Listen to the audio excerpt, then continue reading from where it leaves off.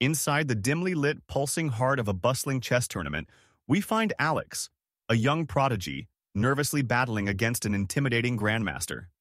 As the clock ticks away, a swift glance across the board reveals an opportunity, a one-move checkmate that would notch him the game-winning point. It's an irresistible temptation, dangling there like a low-hanging fruit. The crowd is waiting with bated breath, the atmosphere pregnant with anticipation. But Alex, unexplainably, hesitates.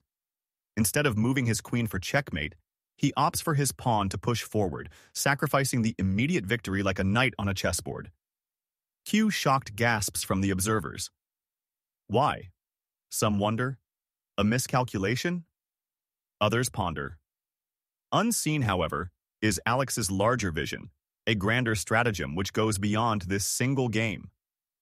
Choosing to sacrifice the win, Alex expands his mastery of the game, uses his moment to learn, to grow, to push past his limitations. Because for him, true victory lies not in capturing the king, but in understanding that sometimes the greater strategy requires knowing when to pass up the obvious win, when not to go past the mark you aimed for.